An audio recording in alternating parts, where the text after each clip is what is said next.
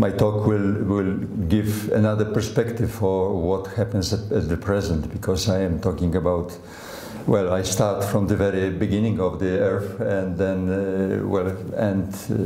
just at the present time.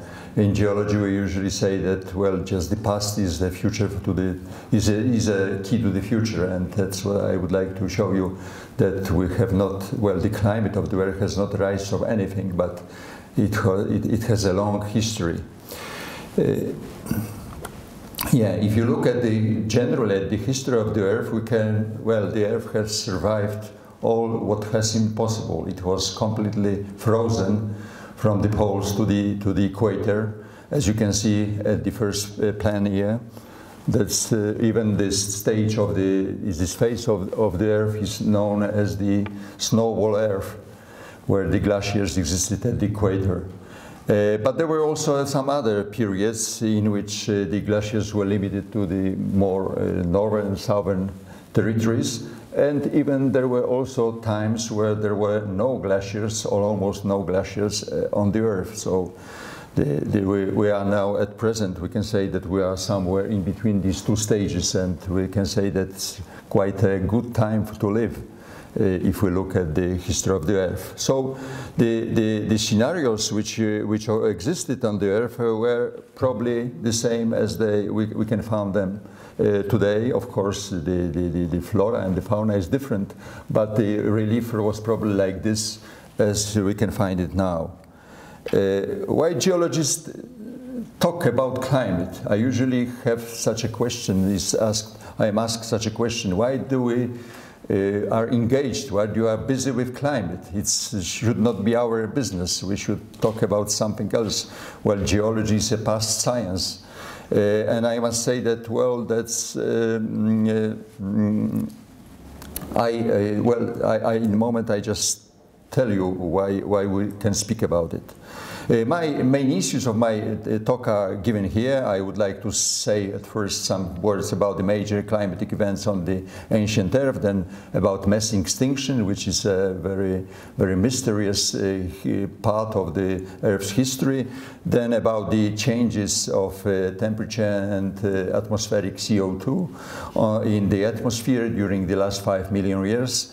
Of course, there are some information what has happened earlier, but and I would also mention this as well. And then how the present climate on the Earth was established. It has started to be established about 50 million years ago, and step by step we came to the situation which is now on the Earth. So, why geologists speak about the climate? Well, we can say that geology is just history of the Earth, and history of the Earth is a history of climate. That's why we talk about it. And we can find out it just studying the rocks. Rocks record all the events which has happened in the history of the world, and there is also a lot of information about the climate as well.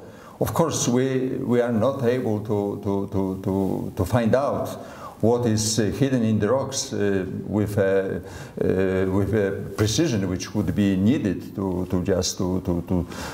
have something like the knowledge about the climate like we have about the present climate, but still we are working on it, and step by step we have more and more information about it.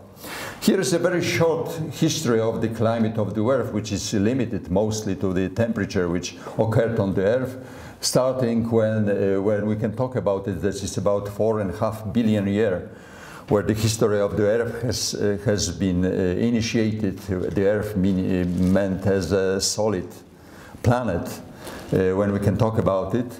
And with these blue lines indicate the catastrophic coolings which occurred on the Earth, major glaciation on the Earth. The red ones are just warmings which occurred over here.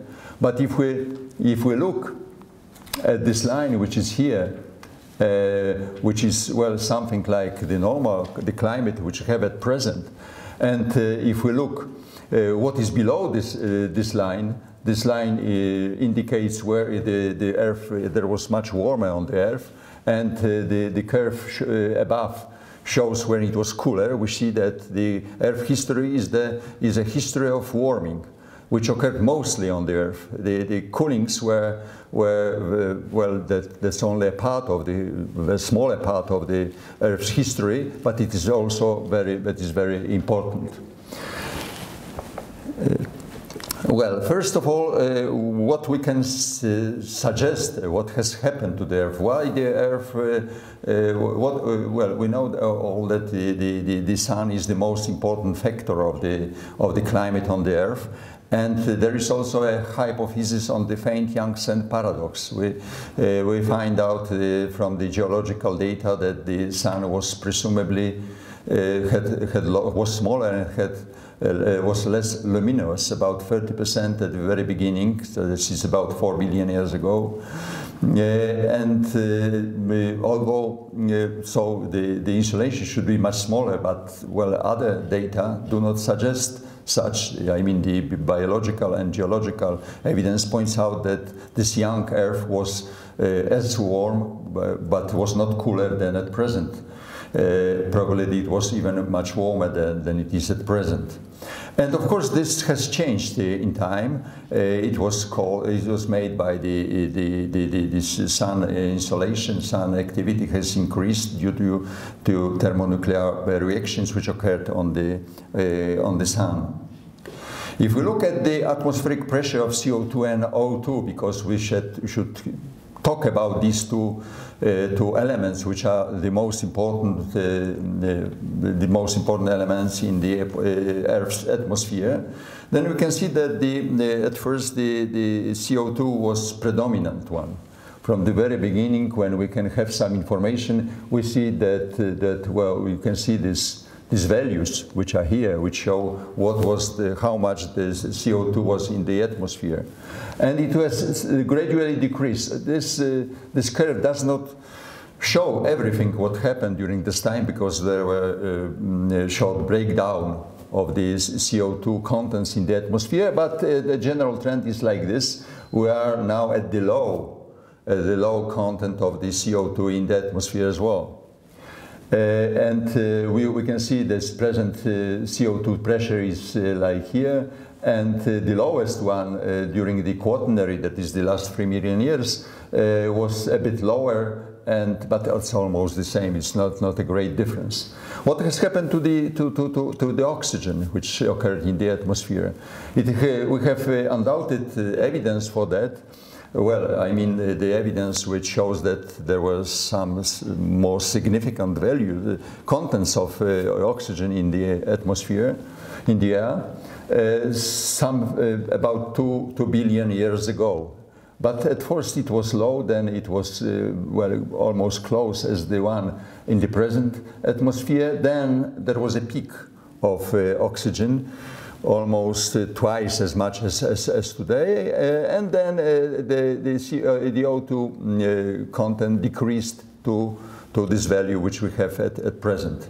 As we know from the history of the Earth, too much oxygen in the air is not very good. As we know, we could not exist in such a situation where there was any other gas, for example, in the atmosphere, but only oxygen. So too much oxygen is dangerous, of course. Well, what has happened to this CO2? CO2, which was so much of them, of this CO2 was in the atmosphere. Well, that was, well, usually we say that the CO2 was combined by the vegetation, and it was put mostly in fossil fuels, and that's the main source of vegetation. That's wrong. Most of CO2 is stored in limestone deposits in the sea. It's and we can see that well in the past that well, if there is such a situation as here, you can see if there are vast shallow areas of the sea where, for example, the algae could exist at that time, they took the CO2 from the atmosphere, connected with the other, well, basically with calcium, and made thick deposits of limestones at the bottom of a sea. If the sea level has collapsed, as you can see here, then these shallow areas where this plankton organism could exist, these shallow areas were very small, were very limited, and in that time there was an excess of CO2, and this excess of CO2 whose emit was went into the air. So that was the main reason which made that we had such a difference between in the atmosphere content, where there were times where there was more CO2 in the atmosphere and there was less CO2 in the atmosphere. But that has not been caused by releasing from the fossil fuels, but basically by deposition or not deposition of limestones at the bottom of the sea. So, if we look at this atmosphere at the very beginning and the pressure which I can suggest of different gases, basically of oxygen, you can see that at the very beginning it was very small, then it was a bit higher, but not very high.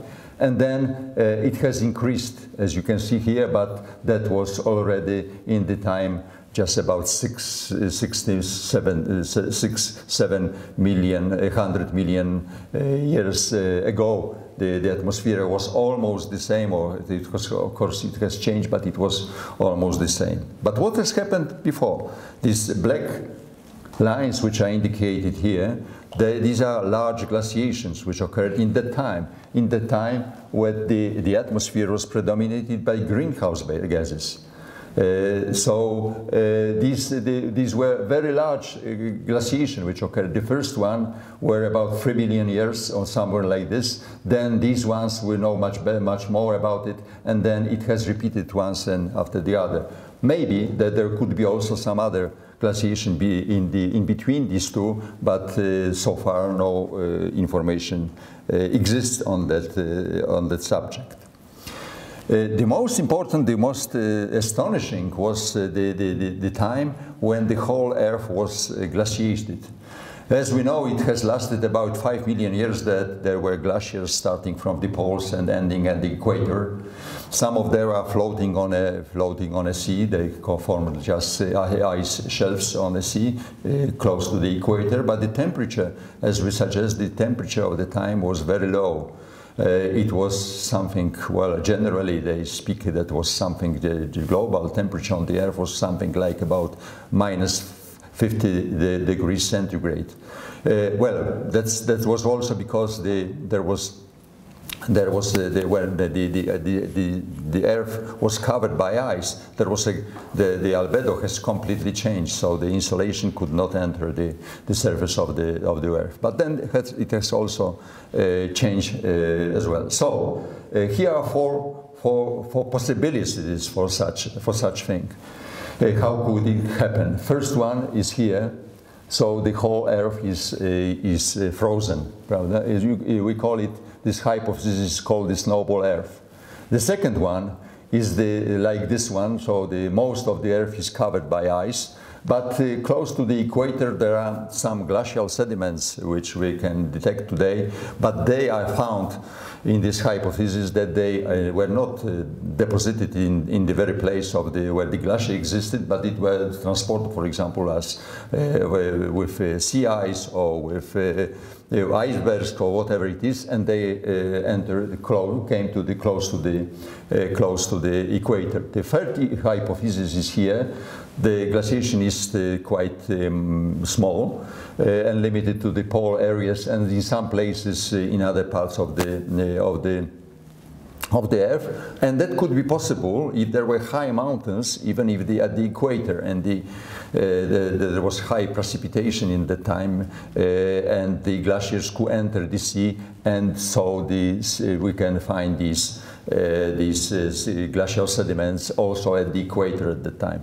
And the fourth one, that's the situation when the axis of the Earth has been changed. You see, now it has about 23 degrees. The angle of the Earth is now around which it turns, and at the time it was more flat. You see, at the time it could happen if there was a collision of the Earth with some other cosmic body. And what has happened in that time? If we have the angle of the axis of the Earth as it is at present like this, so it is about 23%, then we can find that the insolation is like this. The smallest insolation reaches the poles, and the largest reaches the equator. If this angle is larger, it is about 54 degrees, then we have, at that time we have, well, this insolation pattern is like this. What has happened later after this old time? First one, what just decides about the climate is just continental drift. We all know that the land to which the continents which exist at present were completely different. Previously, most of the Earth was covered by seas, and it has happened like this. You can see that there were several periods when there were lands on the poles. Sometimes when the lands were grouped at the equator, and of course it has an influence on the climate which existed on the Earth. Well, what has happened during this time when this continental drift occurred? First, what is very astonishing feature is this extinction, mass extinctions which existed. These red peaks which are indicated here show where this extinction occurred. Mass extinction. So most of the population of organism on the Earth has died and has not survived that time. As you see, this one, which occurred some 250 million years ago, was the largest one. The largest one, which almost almost the whole life on the Earth has died. But there were also several others. Mostly in the media, we are talking about this, which occurred at the end of Cretaceous and Paleogene, where dinosaurs has died out. But well, that's more spectacular. But of course, that was not the largest event of like this in the past. There are different hypotheses. What was the reason for that? Usually, well, first of all, that must have been a climatic catastrophe. There are evidence for that, which could be caused by, for example, by impact of comets or of other cosmic bodies. If we look at these most important mass extinctions, so we can see this one at the end of Permian, which is indicated here. 95% of all species on the Earth has died, so only 5 has survived. There's a great change in the population, and the life on the Earth has changed very much. But the other ones were not very smaller. You see, that's about 80 or over 80%. What has happened during this last 5 million years? As you see, I took the figure from the 4th IPCC report, because that's quite a good picture, which can be very well used to explain. And in this picture, you can see what was the atmospheric CO2 in that time. At the very beginning, you see the values which are here. You see that it has changed here. It was also large. These different lines just show different methods which were used to find out these contents. We can see that there was a low just here, which is here, but it's still something like the present content. Anyhow, and then we have a low which is here, which occurs here, and it is in more detail. It is this last part is shown here. We see that the temperature and the CO2 is changing in this direction. These blue boxes indicate glaciation, which occurred at the time.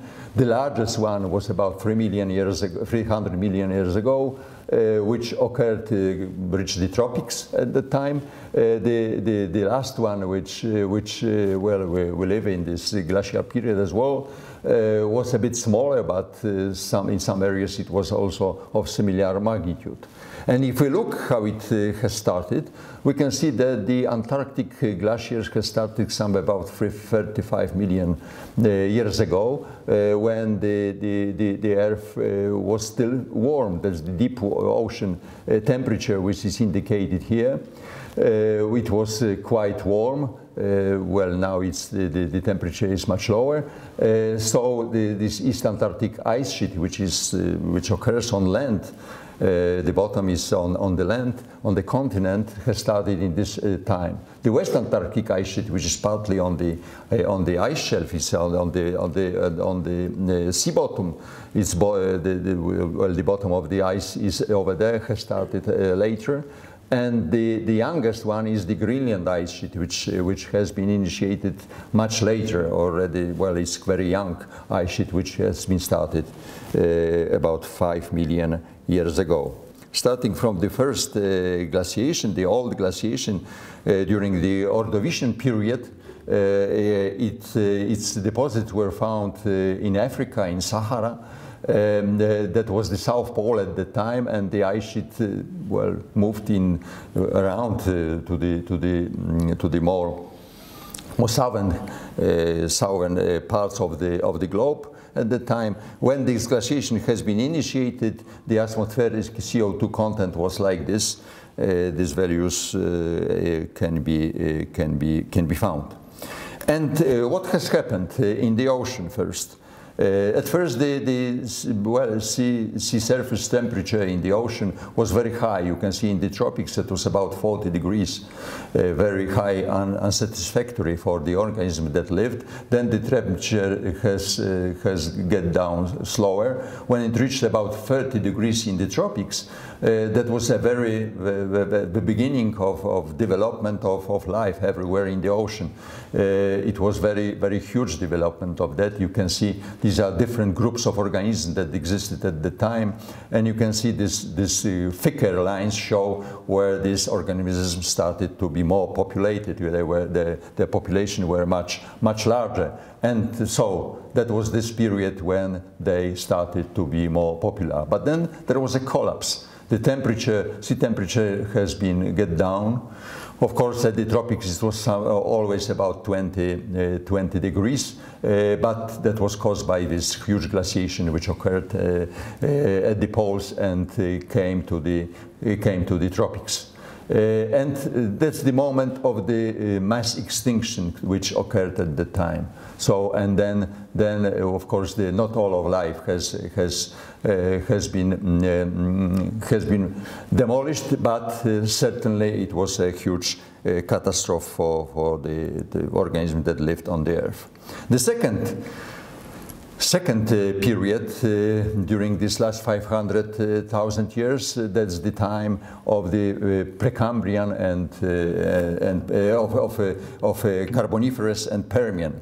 The land were distributed like this, and if we come back once again, you can see that at the early Carboniferous there was an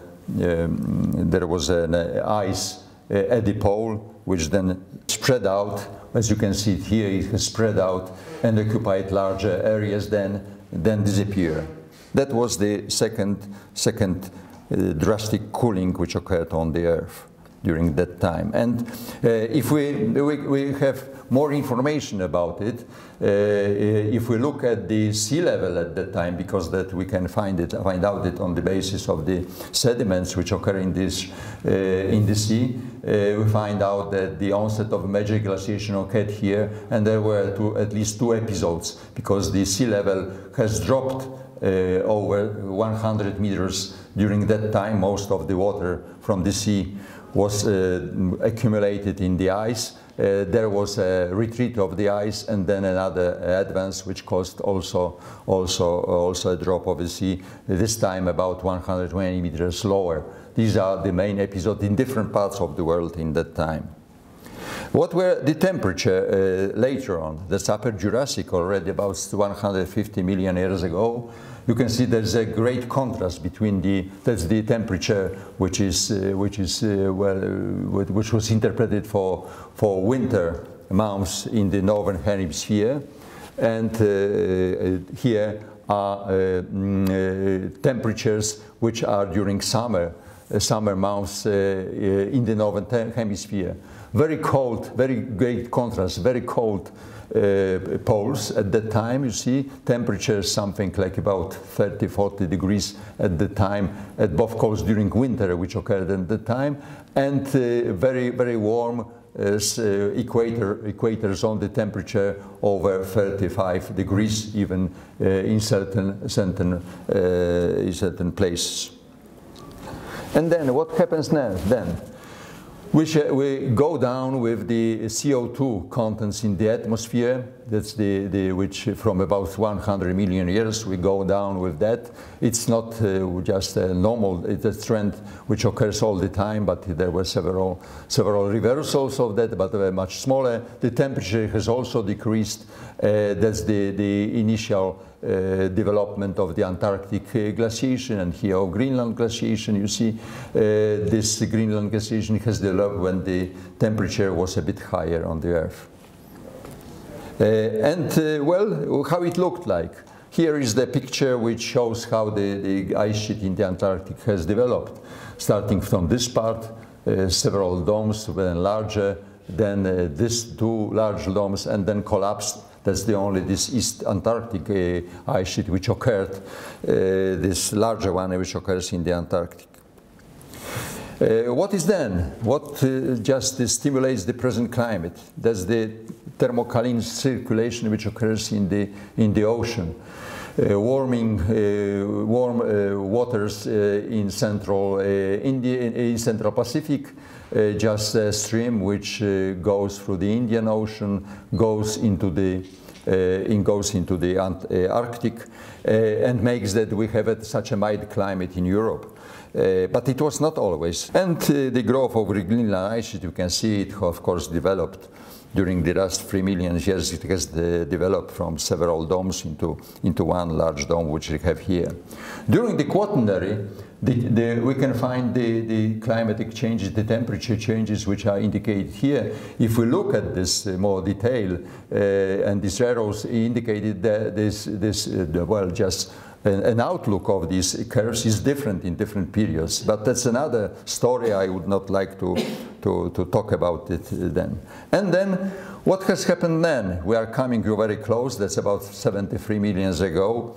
There was an eruption of a supervolcano, Toba, on Sumatra, which occurred here, and it was a huge volcano which the ashes of which occupied this area, and it has almost killed humans, which occurred in it killed humans in this area, and from this time we find out that only about 10,000 people could survive this catastrophe which occurred here.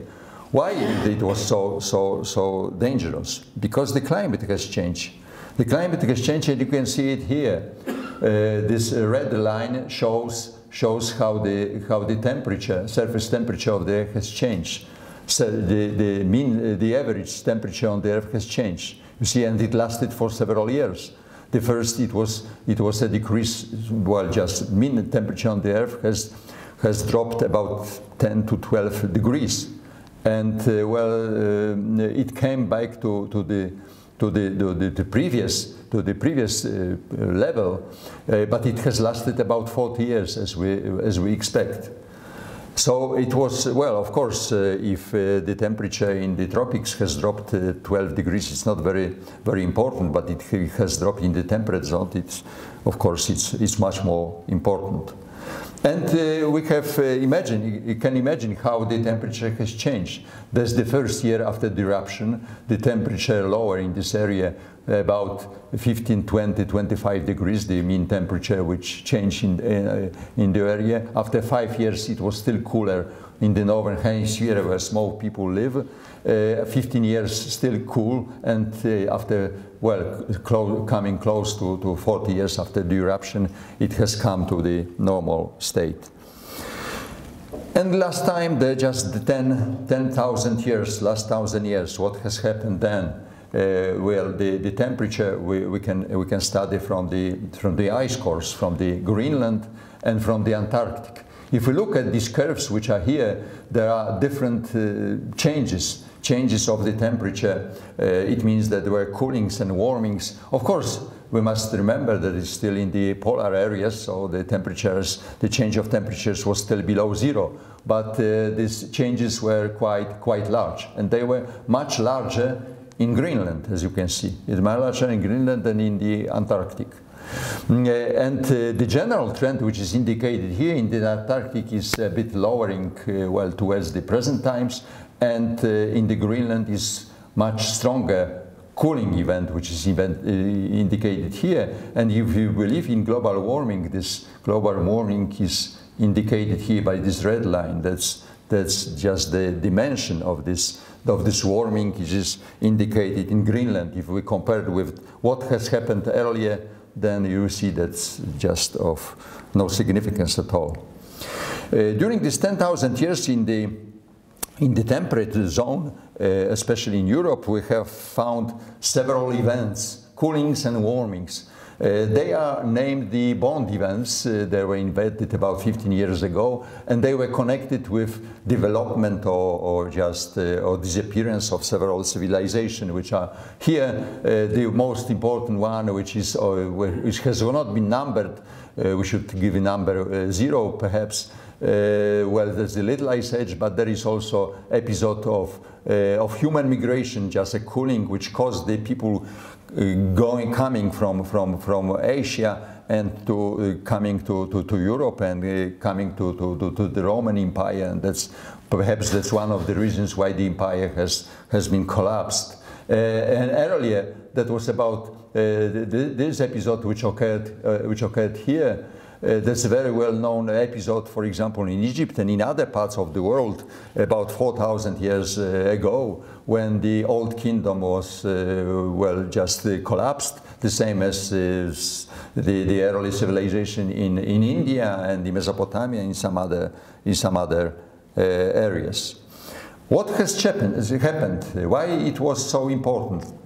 At present, we have such an intertropical convergence zone. That's the change of the limit of these rainfalls which occur every year. It changes from summer to winter and goes with the sun, which if it goes with the sun goes is more, just vertically